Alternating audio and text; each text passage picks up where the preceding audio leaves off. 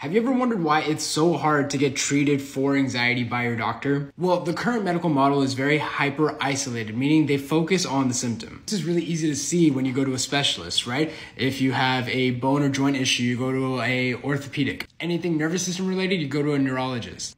Immune system, immunologist. Even though there are great benefits to being hyper-specialized, here's the problem. Focusing on anxiety recovery is more of a holistic practice. It's not focusing on isolated symptoms, it's more focused on the root cause, which is your nervous system is dysregulated, or your nervous system is hyperstimulated, or how I like to say it, your nervous system is just sensitized. If you focus on desensitizing the nervous system, all the symptoms go away. So rather than hyper-specializing each symptom, focus on the root cause. If you can focus on the anxiety, all of these symptoms drop off.